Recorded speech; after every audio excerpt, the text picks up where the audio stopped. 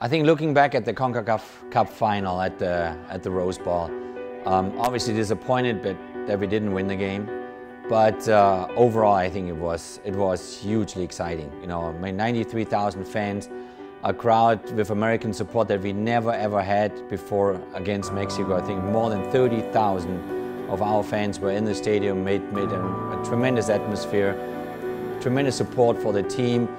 Enormously exciting. I talked to a lot of people afterwards that said they never experienced something like that before, so it was definitely a huge game to remember for all of us. I think, you know, as a team, everyone is growing far more when things go the wrong direction than when things go well.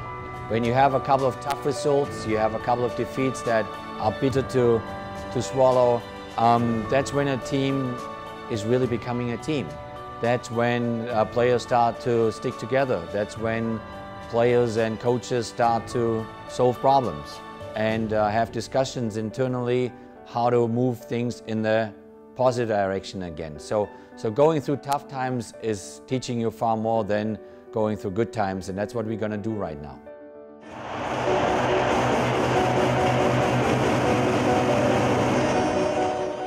Well, when you look at the entire development of a team and you look at a whole year, you know, there are, you know, games that you played, you know, if it was in Switzerland or in Germany or Holland, you know, a lot of games that you were unbeaten and blah, blah, blah.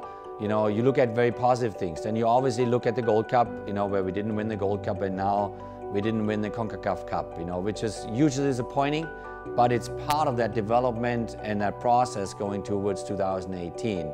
So when you look back, a lot of positives, definitely younger players are coming through. We're talking about the process of DeAndre Yedlin becoming more mature, Jazi Zardes, who became a real fixture in the senior team, which is really fun to watch.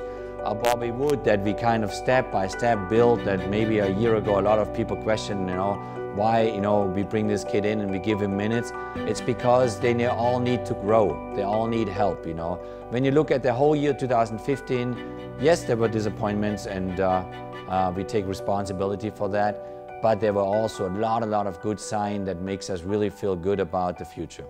You know, we're going to go through tough times as well. You know, we had 2012 equalizing the record in history of US soccer. 2013, we set a new record for the history of US soccer.